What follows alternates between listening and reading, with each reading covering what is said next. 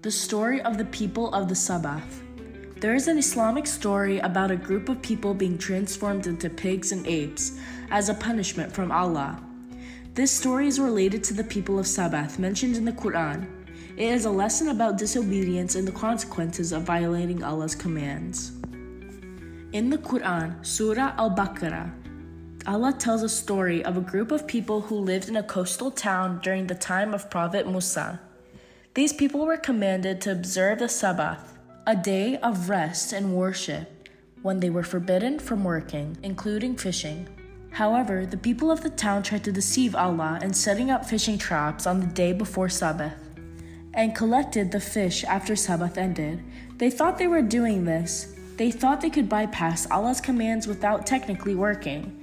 On the Sabbath, despite clear guidance from Allah and warnings from the righteous among them, they continued to disobey. As a result of their continued arrogance and deceit, Allah punished them by transforming them into apes and pigs.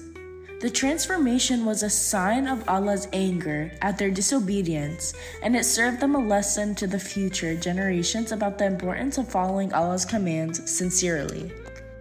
Lessons from the story. Obedience to Allah. This story teaches the importance of sincerely following Allah's commands without trying to deceive or find loopholes.